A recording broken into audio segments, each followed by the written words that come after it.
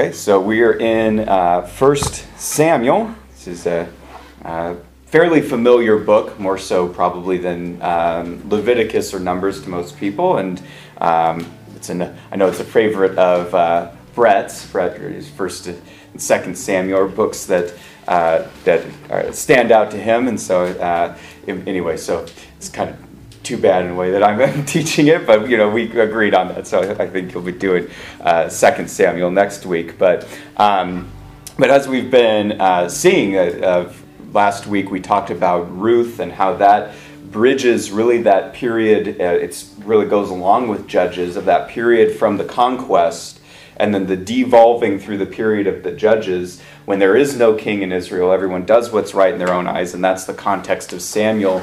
And then Ruth bridges over and says, okay, during this time, this is where human sinfulness gets, and the failure of Israel to really take conquest and be what God has called them to be. There's the hope of that God is still at work, that there is a remnant. There are people who are believers who are being faithful to the Lord, and that the Lord is using them and working in their lives to get to. The last word of Ruth is in 4:22. Is the word David. It ends with a genealogy of saying, now God is moving forward his plan to the right kingly line. And then we end up with the first book of Samuel.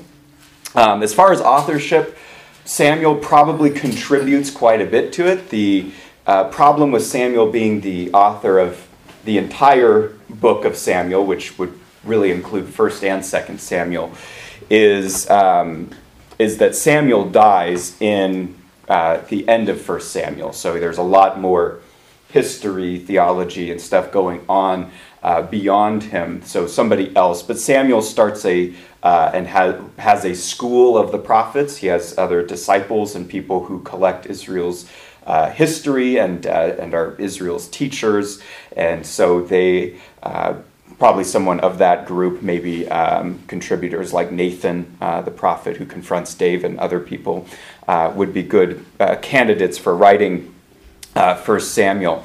And so where we begin is not actually right away with David, but we begin with the period of the Judges and the state of kind of Israel during that time, and the priesthood, the devolving of Israel's priests, and also even just with an individual family that's going to set up for Samuel.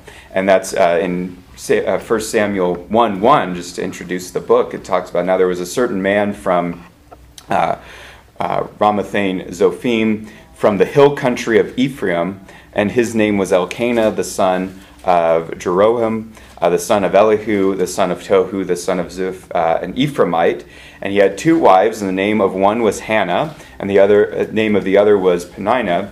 And Peninnah had children, but Hannah had no children. So we get this zoom into this individual family of this man with these 2 wives. One is able to conceive and have children, and one is barren. And what we start to see here is somewhat we saw this with, if you read in Judges, you see this with Samson's mother. You see this with Sarah and Abraham when they have Isaac. You see this, not as a direct way, but the wording is similar with Moses, and then you see this in the New Testament. There's kind of this motif set up for God intervening in the lives of women who are barren to give birth to significant individuals. So that's why when you get to somewhere like Luke 1, it starts with Elizabeth and Zacharias, barren of the believing remnant, older, not able to have kids, and then they give birth to John the Baptist with the assistance of God. And then that even speaks to the significance of Jesus' birth, where it's totally by divine intervention, a virgin birth. So we have this setup of God intervening within an individual family to bring about somebody who's going to contribute to biblical redemptive history. And so within this family, there's problems. There's conflict between, they shouldn't have 2 wives, but there's conflicts between these 2 wives. There's the conflict of one can have children, the other can't. There's the conflict of Hannah is actually the favored wife, even though she can't have children, and Peninnah is not. And so there's not a perfect setup here in this individual family. But they were going up to the place before Jerusalem is the capital. The Ark of the Covenant is located at Shiloh, and so this is sort of the provisional capital of worship. And so in 1:3, it describes, now this man would go up from his city yearly to worship and sacrifice to Yahweh of hosts in Shiloh. And the two sons of Eli, Hophni and Phinehas, were priests before Yahweh there. And when Elkanah sacrificed, he would give portions to Peninnah and his wife and all her sons and daughters. But to Hannah he would give a double portion, for he loved Hannah, but the Lord had closed her womb. Her rival, however, would provoke her bitterly and irritate her because Yahweh had closed her womb. So we see that inter-family conflict. And said, and it happened year after year, as they went up to the house of Yahweh, she would provoke her, so she wept and would not eat. Then Elkanah, her husband, said, Hannah, why do you weep? Is your heart sad? Am I not better than 10 sons? So, real helpful analysis here. But anyway, I don't know, good enough?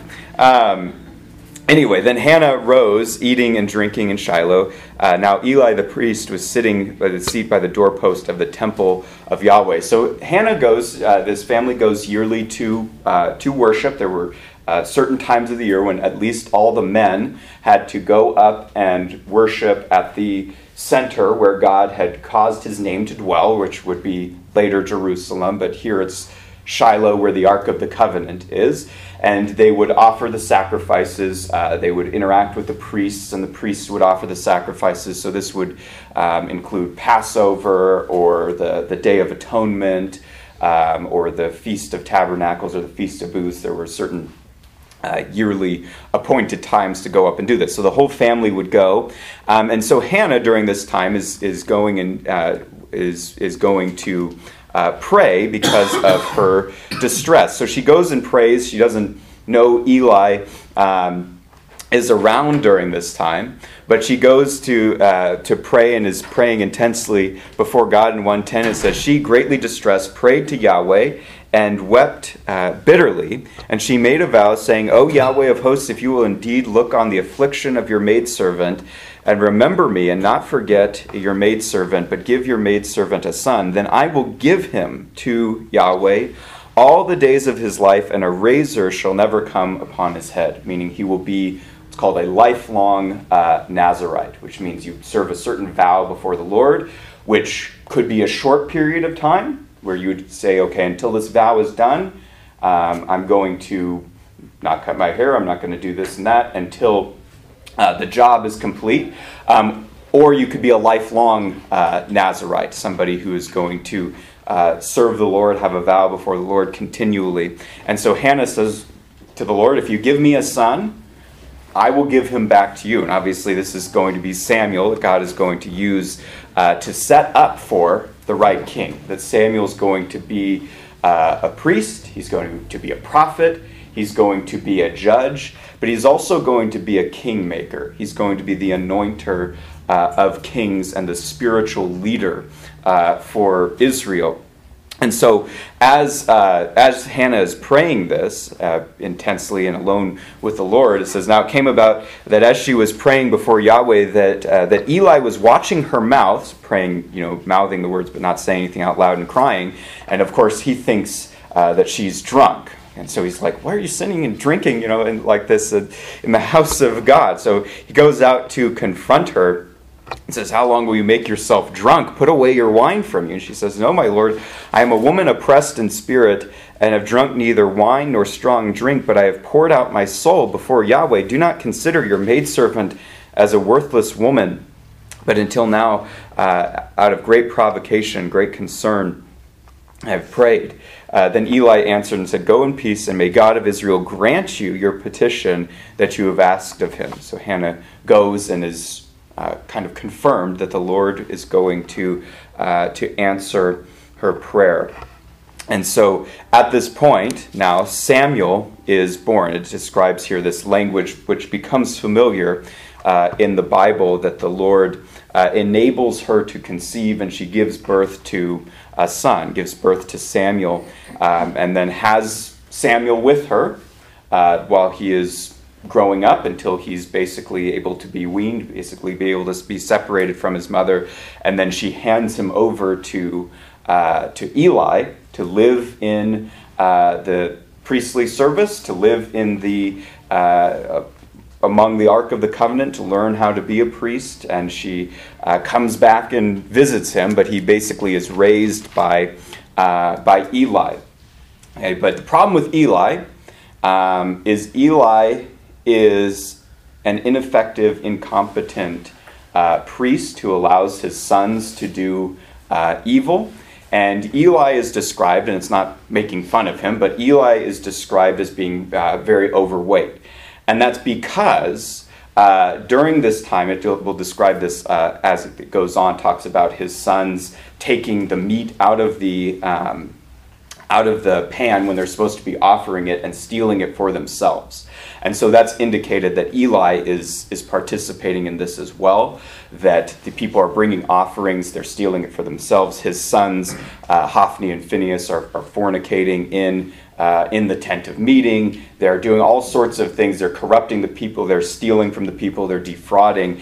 And so what we see is during this time of the Judges, you have a corrupt priestly line, the line of Eli, and God tells Eli through a prophet, I'm removing you. You're going to be done. And so what we see, though, is the moving of things to the right priest, to Samuel, who will be the anointer of kings. But also the idea is to get to the right king and the right kingly line with David, first you need the right priests. You need the people who will set up for the system of worship to get to establishing the right king. And so Samuel is brought back. Just read Hannah's words when he's young. And so he's brought back in 126. He says, "O my Lord, as my soul lives, my Lord, I am a woman who stood here beside you praying to Yahweh. For this boy I prayed, and Yahweh has given me my petition I asked of him. So I have dedicated him to Yahweh. As long as he lives, he is dedicated to Yahweh." And he worshipped Yahweh there. So now he will be raised by Eli. And kind of surprisingly, Samuel grows up to be a righteous man and to actually know the Lord. Even though he's raised by Eli, has his problems. He's not as bad as his sons. But even in that environment, Samuel grows up to know the Lord and to be an effective leader. Chapter 2, Hannah sings a song. She writes a song, a prayer of praise to God for what he has done in this act. And it looks beyond even just, yes, I wanted a kid, and now I have a kid. It looks to God uses these events in her individual life to have an impact on larger redemptive history, that God can overturn the whole system of how the world works. And it's actually in 1 Samuel 2 that we get the first use in the Bible of the word Messiah. In 2:10 we get that word at the end. It's translated his anointed, but it could be his Messiah. And so just listen to what Hannah prayed. It says, "Then Hannah prayed and said, my heart exults in Yahweh, my horn is exalted in Yahweh, my mouth speaks boldly against my enemies because I rejoice in your salvation. There is no one holy like the Lord. There is no one besides you, nor is there any rock like our God. Boast no more so very proudly. Do not let your arrogance come out of your mouth. For Yahweh is a God of knowledge, and with him actions are weighed. The bows of the mighty are shattered, but the feeble gird on strength." So we see God is turning everything about how the world works over through his actions, through his kingdom. And in verse 5 it says, "Those who were full hire themselves out for bread. Those who were hungry cease to hunger. Even the barren gives birth to 7, but she who has many children languishes. The Lord kills and makes alive. He brings down to Sheol and raises up. Yahweh makes poor and rich. He brings low and also exalts. He raises poor from the dust. He lifts the needy from the ash heap. He makes to make them sit with nobles and inherit the seat of honor. For the pillars of the earth are Yahweh's, and he set the world on them. He keeps the feet of his godly ones, but the wicked are silenced in darkness. For not by might shall man prevail. Those who contend with Yahweh shall be shattered. Against them he will thunder in the heavens. Yahweh will judge the ends of the earth, and he will give strength to his king, and will exalt the horn of his anointed, or his Messiah. So we get even this messianic psalm that's going to set up for when Elizabeth gives her psalm of praise in Luke, and then Mary gives her psalm of praise in Luke for conceiving Jesus. And there's themes that tie in here that talk about God works in this way to bring about his kingdom, and through his Messiah, he's going to change everything around about how the world works and provide a worldwide kingdom in the fact of what Jesus will accomplish. And Israel, remember, doesn't even have a king at this time. God is their king.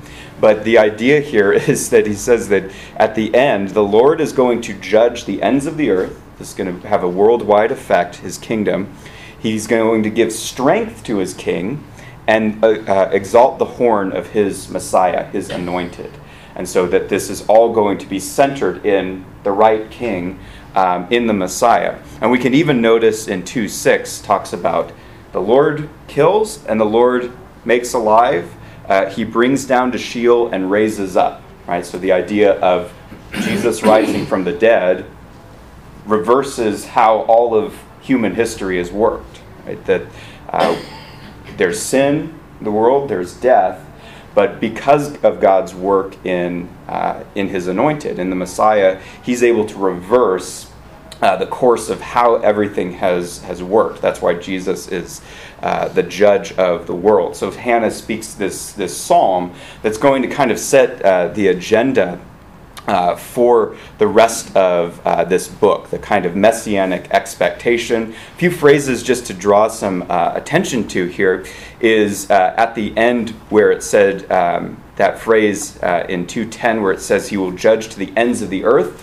That's a phrase to take note of in the Bible that gets used a lot, particularly in the Psalms and Isaiah, to talk about the Davidic king, the Messiah. His rule is ultimately going to affect and go to the ends of the earth. The glory of God will go to the ends of the earth.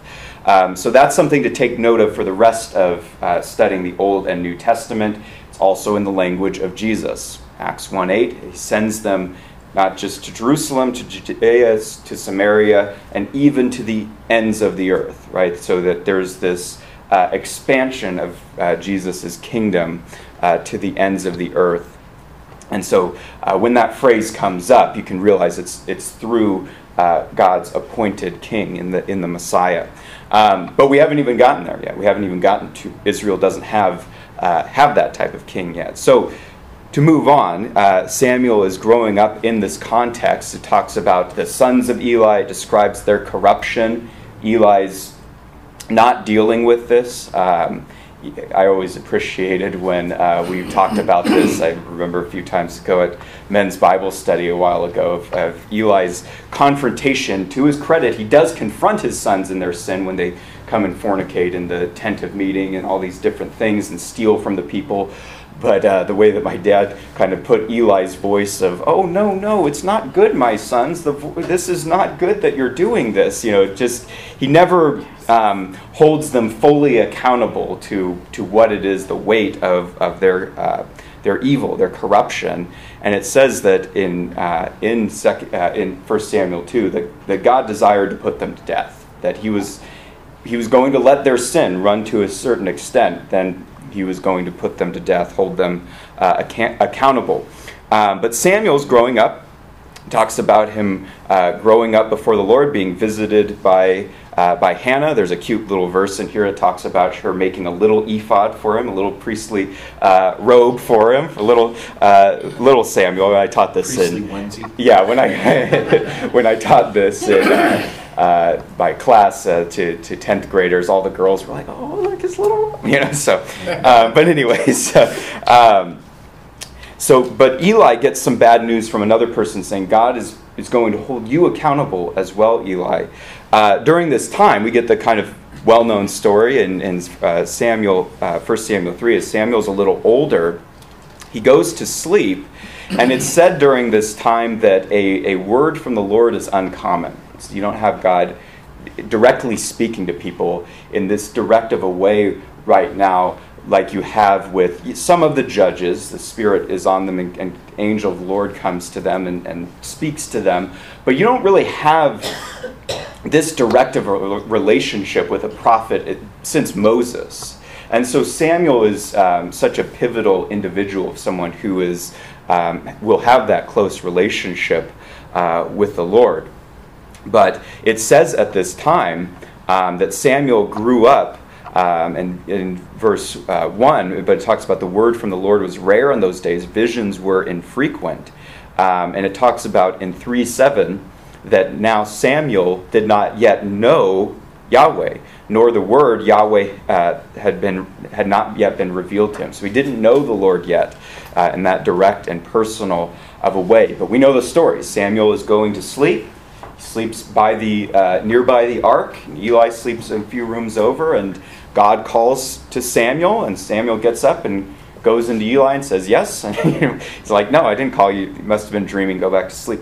And multiple times. And then Eli finally realizes, wait, okay, this is something different. Go back and say, if you hear it again, say, "Speak, Lord, for your servant listens." Your servant hears.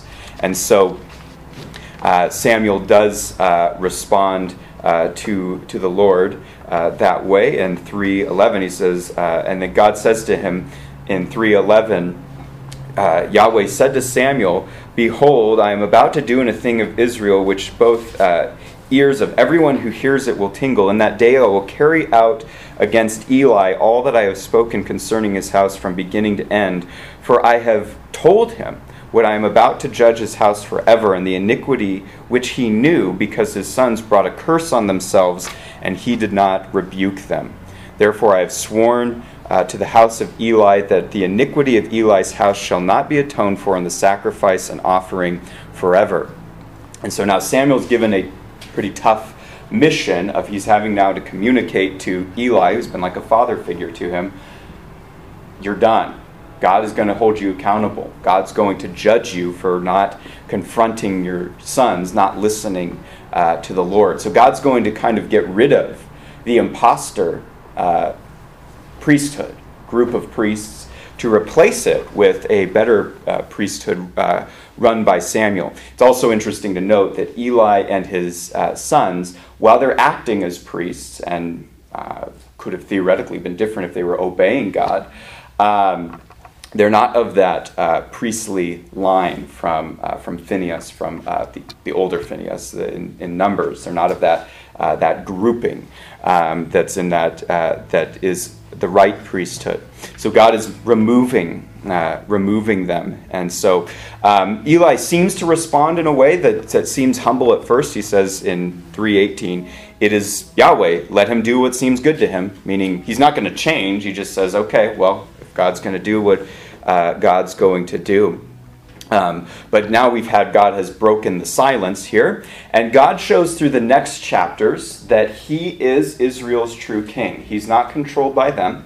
He's not their good luck charm, and that they don't need a king besides him. Now, he would appoint a king. It talks about this in Deuteronomy 17, but God is and has always been their true king, but they don't recognize him as being their king. He's all that they need, but they don't appreciate God for that reason. And so in chapter 4, the Philistines attack Israel, and they are fighting against them, and Hophni and Phinehas take the Ark of the Covenant into the battle to try to control and manipulate God in order to bring about this victory. The Philistines recognize the Ark in chapter 4, and they say, "That's the God that split the Red Sea and beat Egypt. That's the God that caused them to have victory over the kings of the land and in the conquest. So the Philistines are actually recognizing more about God, even though they're interpreting the ark as being God. They're recognizing God and respecting God more than the Israelites are. And it's ironic here in chapter 4 that the two worst guys to carry the ark in are like, okay, God's here to save us all. These two bad guys are the ones bringing in the ark to save the day. And there's a double irony here, because the Philistines, once they see the ark, they're saying, we're dead. We better fight really hard to try to make it out. And God allows, this is such a disaster for them.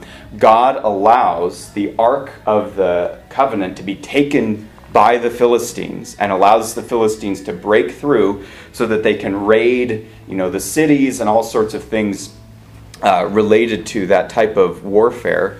4:11, it talks about the Ark of God was taken and the two sons of Eli, Hophni and Phinehas, died. Eli gets the news, of course, falls backward and breaks his neck, and the Bible here is subtly places the point that he is crushed under his own weight. He'd been taking the food, all this stuff from the sacrifices like he shouldn't have been doing, and he's crushed under his own weight. And the Hebrew word for weight is actually the similar word group for the word glory.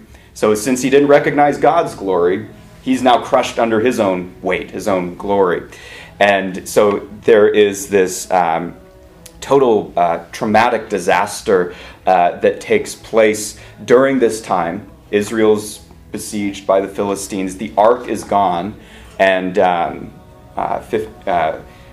Hophni and Phinehas, one of their wives, gives birth prematurely and names the son Ichabod in 4:21, which means no glory. The glory is gone. That we've now lost the symbol of God's presence, authority, all these things.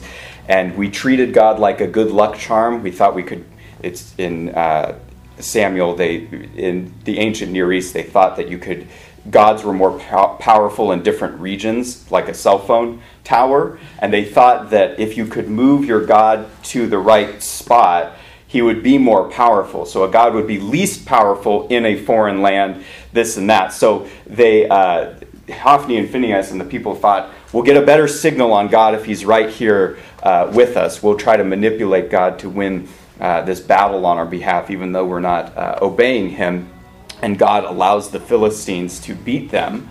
But God is going to now communicate to the Philistines that, no, I'm God everywhere. I allowed the Israelites to be beaten because of their sin, but that's not because I lost. That's not because I'm not powerful. So now the main character for chapters 4-6 is the Ark of the Covenant. We actually, if this was a movie, you'd be following not Samuel, not Hannah anymore, not Eli, but the Ark for chapters 4-6. And it takes, the Philistines take the Ark into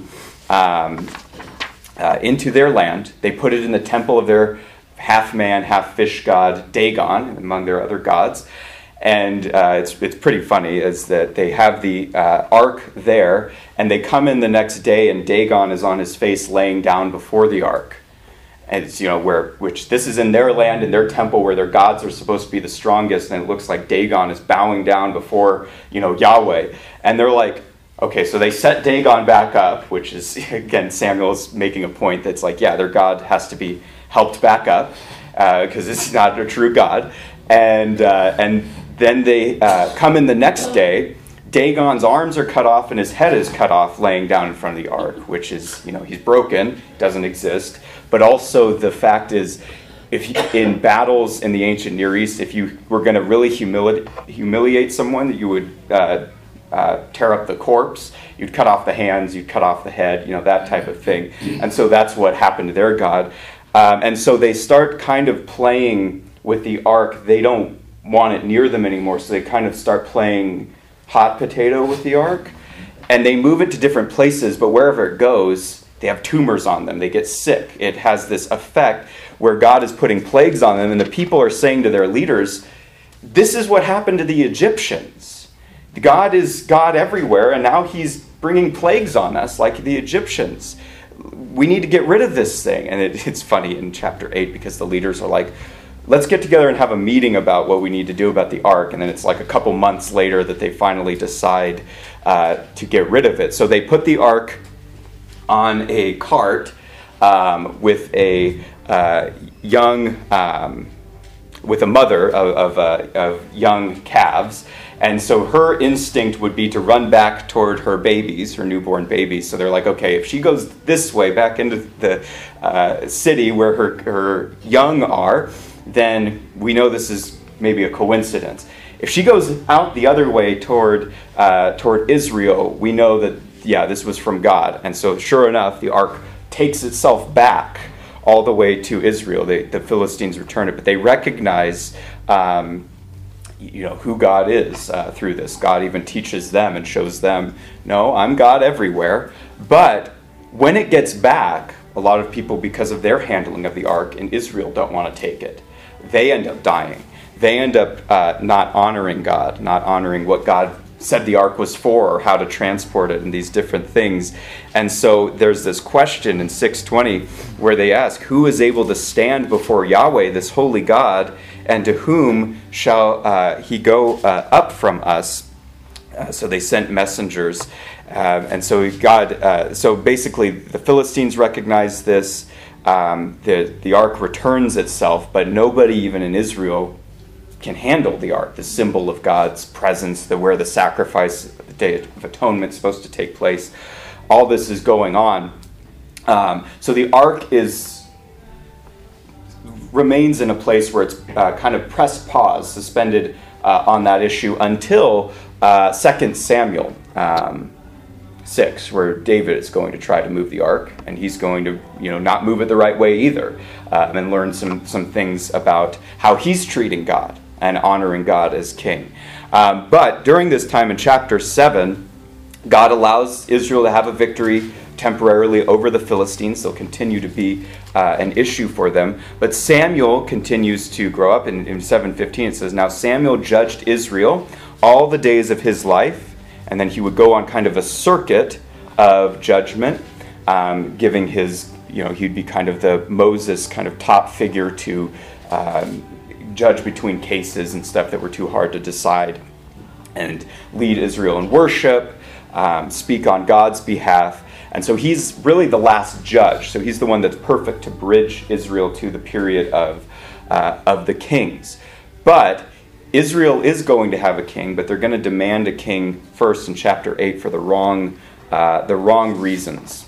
They're going to demand a king besides God for their own purposes. And so Samuel is judging over Israel, and they talks about his sons actually don't walk in his ways in chapter 8, so they're corrupt as well.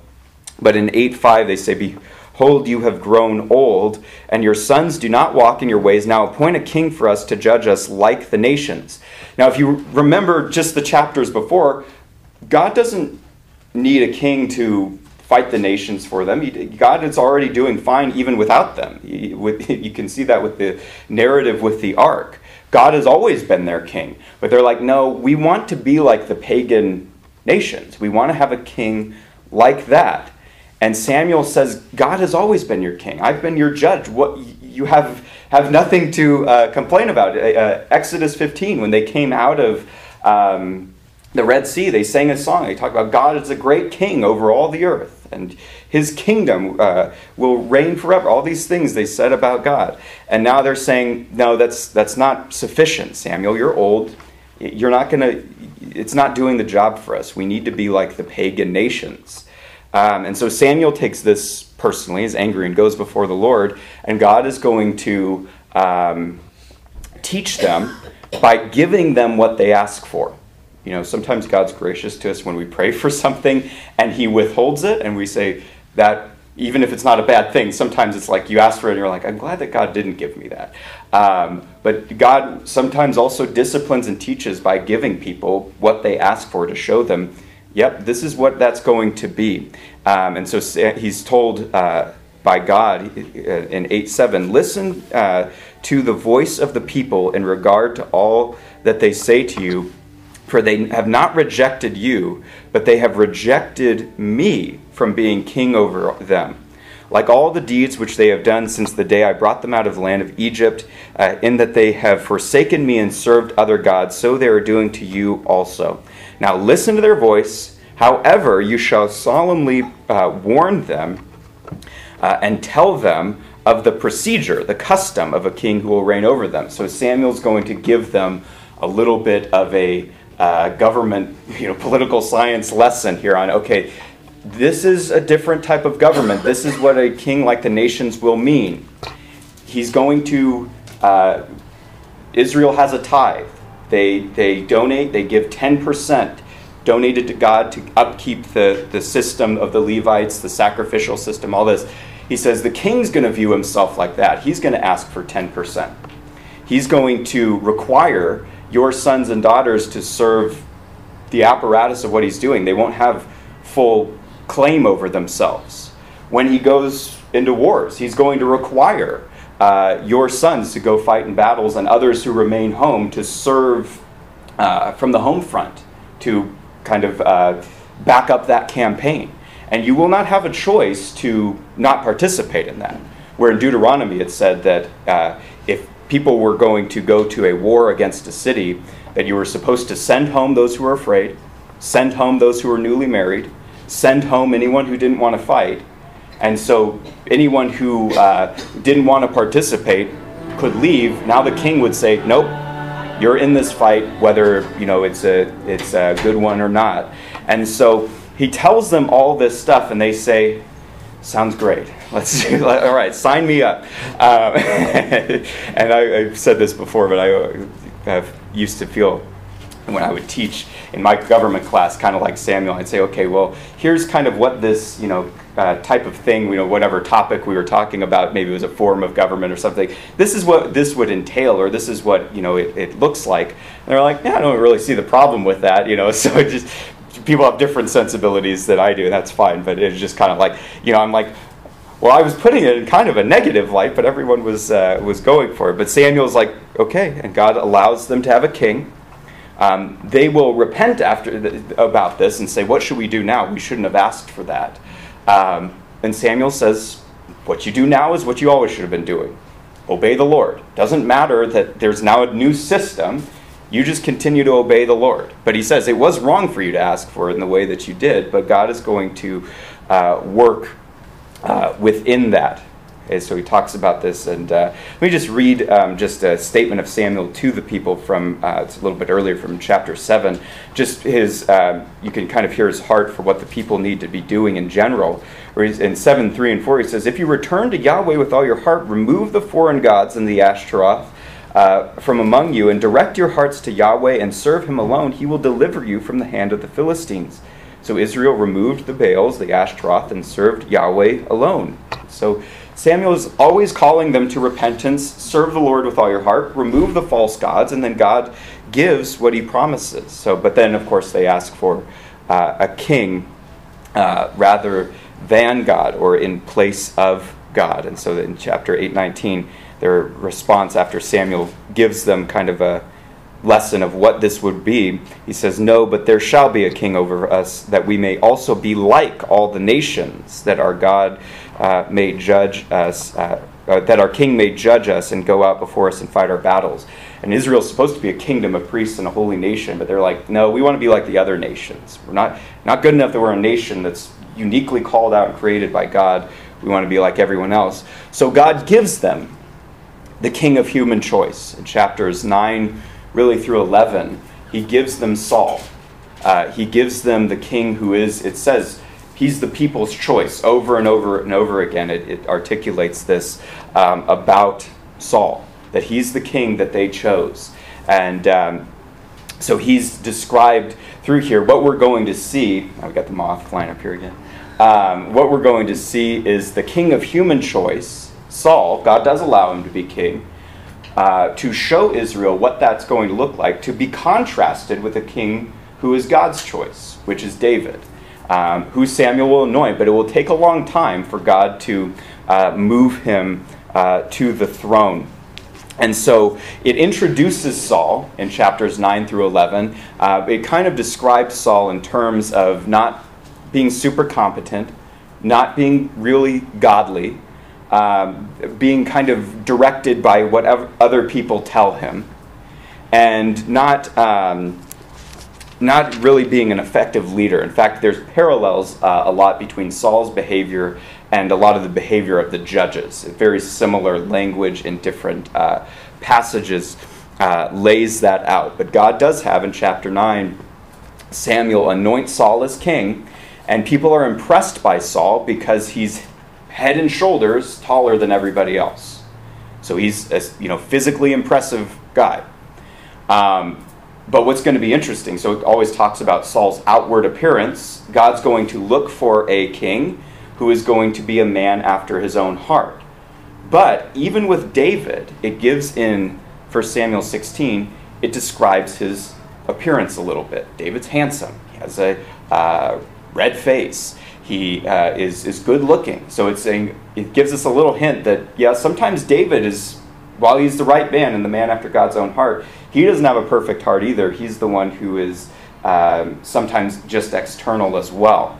And so it's interesting, we don't get any description by what the Gospels don't say about Jesus, right? Isaiah 53, no stately form or majesty. That Jesus is totally the right king, right heart. He's all about his heart for God, not about his physical appearance or what other things that people would think would make him a good king.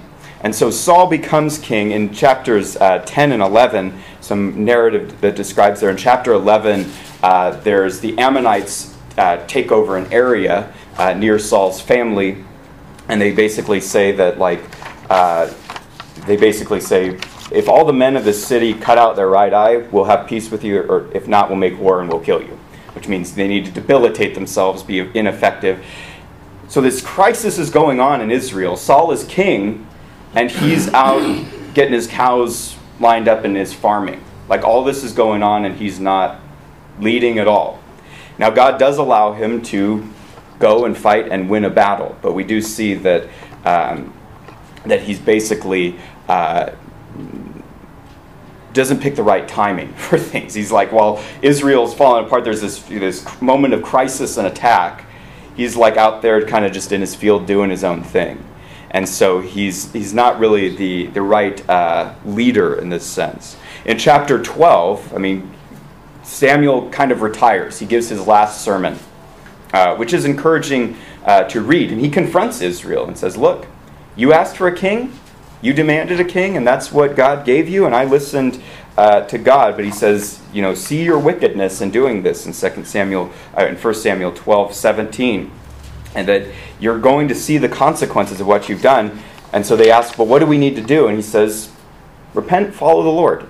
God's still going to work in this system of kings. Despite your sin, despite your failure, God is still going to bring his purposes about. Okay, so now Saul is going to be the king. He is God's anointed for the time being. But we see Saul's decline in chapters 13, 14, 15. It's kind of the 3 strikes and you're out. Okay? And so in chapter 13, we see Saul's premature sacrifice. Samuel tells him, do not make a sacrifice until I'm there. There's a battle, to be fair, taking place, and Saul is afraid. And so he's like, give me the robe, I'm going to put it on, I'll do the sacrifice so we can go in and fight the battle. Right? This kind of mentality of, when you're under pressure, I'll disobey God so I can obey God in the larger thing of what God wants. And so, this is how sin usually is he does the sacrifice and then Samuel gets there. Right? So the timing, if he had just waited and obeyed the Lord, it wouldn't have been as much of an issue. But now God informs him, your kingdom, Saul, your line is not going to last. Your house is done. In 1 Samuel 13, verses 13 and 14, Samuel tells him, you've acted foolishly. You have not kept the commandment of Yahweh your God, which he commanded you. For now Yahweh would have established your kingdom over Israel forever, but now your kingdom shall not endure. Yahweh has sought out for himself a man after his own heart, and Yahweh has appointed him as a ruler over his people, because you have not kept what I have commanded you. Okay, so Saul's already told you your house is not going to last forever. And God could have incorporated Saul's house and lined it up with the house of David, because David will be Saul's son-in-law. So there is a connection that will be between them. So he could have, established Saul's house and David's house. But God removes Saul and says, your neighbor, who is better than you, will become king, a man after my own heart. Saul doesn't know who that is. But in chapter 14, Saul is not an effective leader in a military sense. He does have some victories, but we see that his son Jonathan is not like him. He goes and fights these battles. He wins. He does honor the Lord. Saul gets frustrated and makes a foolish vow in chapter 14. And his vow is this: nobody eats until we kill off all these guys and you bring me a winning victory in this battle. Which means, the beatings will continue until morale improves, right? That an army marches on its stomach, and Jonathan doesn't know. And he says, anybody who eats before this battle has a victory on our side, that person needs to be put to death. Jonathan doesn't hear this because he's off fighting with two guys taking out a whole camp of Philistines, and he takes some honey and eats it. Now everyone's like, King's son just broke the vow. And now the men go in after this, and once they have a victory, they're cooking up this meat, but they don't pour out all the blood. So now they're all defiled. So Saul gets even more mad and starts confronting everybody about this when he was the one that caused the problem. Then he says, even if, he goes, who ate and broke the fast that I commanded everybody? Even if it's my son Jonathan, I'm going to kill that person. And sure enough, it was Jonathan. Jonathan says, it was me. But the people don't allow Saul to kill Jonathan because they say, this isn't right. You can't kill John. They actually respect Jonathan in a way more than Saul, right? Because you see Saul sticking with something dumb and sinful that he said and did, instead of saying, okay, I was wrong. I spoke, foolishly. And then in chapter 15, we get the third strike. Saul is out. He is told to go kill the Amalekites. He's to go, who's led by the king Agag. Not take any spoil. Devote everything to destruction. And he goes, does have a victory, but takes a bunch of spoil and takes the king captive, Agag. Brings him back.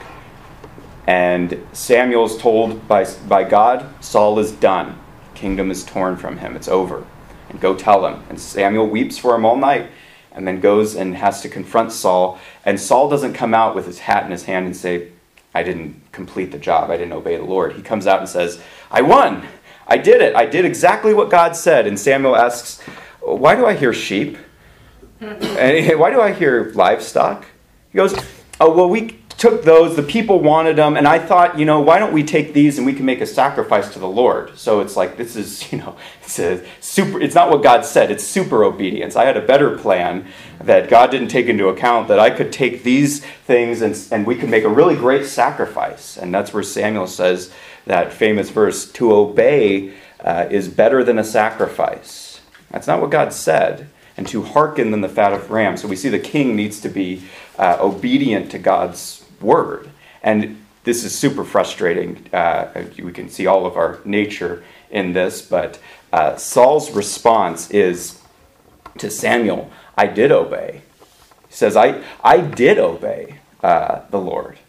In disobeying him is what he says. So one note for studying Esther later, Haman, the bad guy in Esther, is an Agagite, a descendant of Agag and the Amalekites.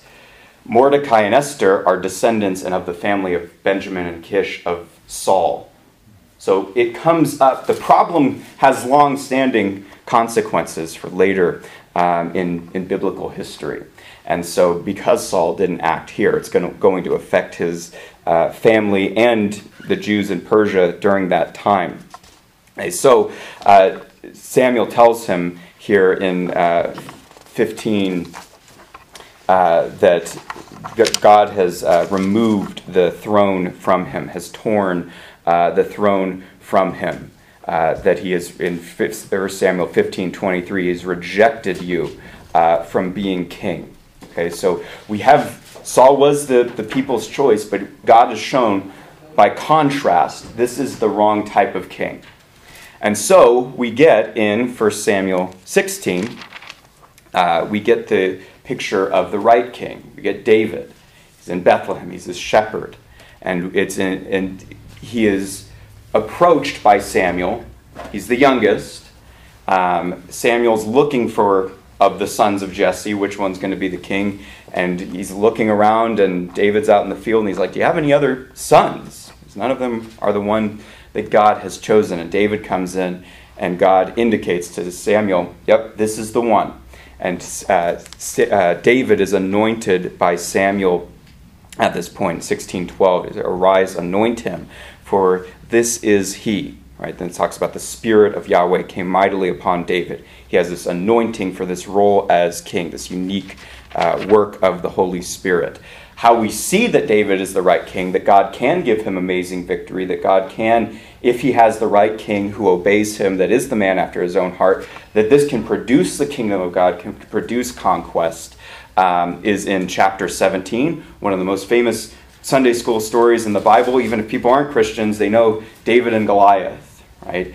And I think the problem with, this is why it's good to go through the Old Testament, the problem a lot of times of how David and Goliath is treated is that we're David and we need to slay the Goliaths in our lives. And well-meaning people have said that, but I think it's just they kind of get to Old Testament narrative and they're kind of like, how do we take this and make it applicable to the people? But this is the idea, is that this is the right king. God gives this type of victory over his enemies. And David even says throughout this passage, I'm doing this in the name of the Lord so that everyone will see that God is the true God.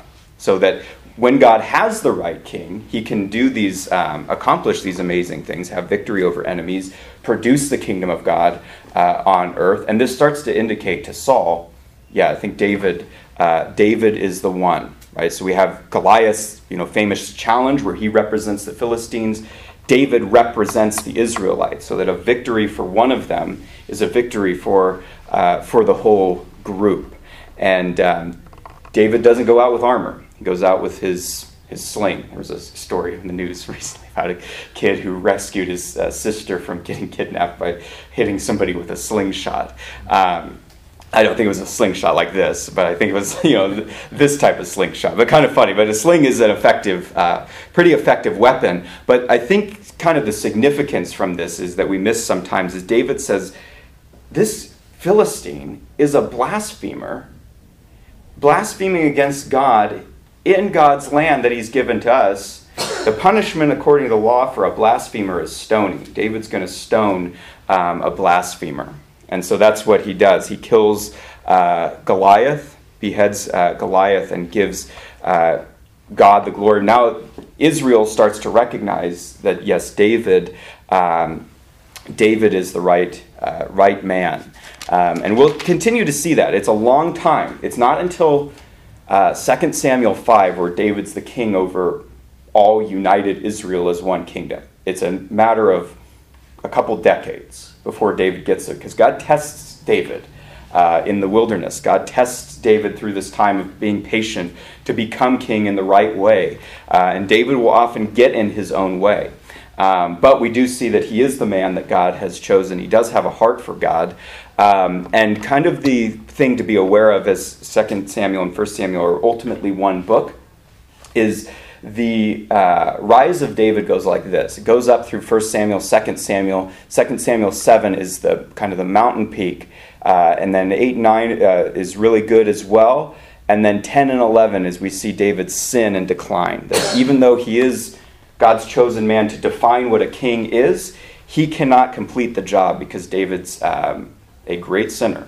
He is guilty before God, in need of God's forgiveness, and therefore David, even in the Psalms and in 2 Samuel, looks ahead to there needs to be another king, there needs to be a perfect king who can really do my job, who can really produce the kingdom of God, and that's not me. But David does recognize that this king's going to have to overcome sin. He's going to have to overcome the curse, Psalm 22. He's going to have to overcome death in Psalm 16. And he's going to have to be an eternal king to reign over God's kingdom forever. So the deity of the Messiah is also spoken of in the Psalms, and lots of places in the Old Testament, but relative to David. So didn't make it, but we'll have to quit there. I'll have to tell Brett. Are you okay with starting in 1 Samuel 18? Brett loves first. So maybe it's not such a bad problem after all. So good problem for him to have. So, but anyway, so I'll close us in prayer, and then we will go to worship. Lord God, we thank you for this morning. Thank you for your word, and just seeing in books that we don't even view necessarily as theological, as just being history, Lord, that we see that you are working your plan of what it means to be king, of what is necessary to be king, Lord, and that while David is a great man, and the prototype is that he is not sufficient, and he knows that, and looks ahead to the need for the kingship of Christ, Lord, that would center around his full forgiveness of sins that's accomplished through his death and resurrection, Lord. So we just pray that we show the same hope as David, that we have a greater appreciation for what is necessary for the Messiah to even do and be, that not just death for our sins and personal salvation, but that Christ purchased a kingdom for you to bring about your purposes on this earth to your glory, Lord, and that we get to be a part of that as you call people to yourself, Lord. And so we are representatives that your gospel, your kingdom goes to the ends of the earth, Lord, that Christ does have and will continue to have that victory. So, Lord, we just pray that our hearts would be led to worship of Christ, that we would give him his due weight that the word places on him, Lord, that you have given him, and that we would be totally focused on honoring him as our King. So we pray these things in Jesus' name. Amen.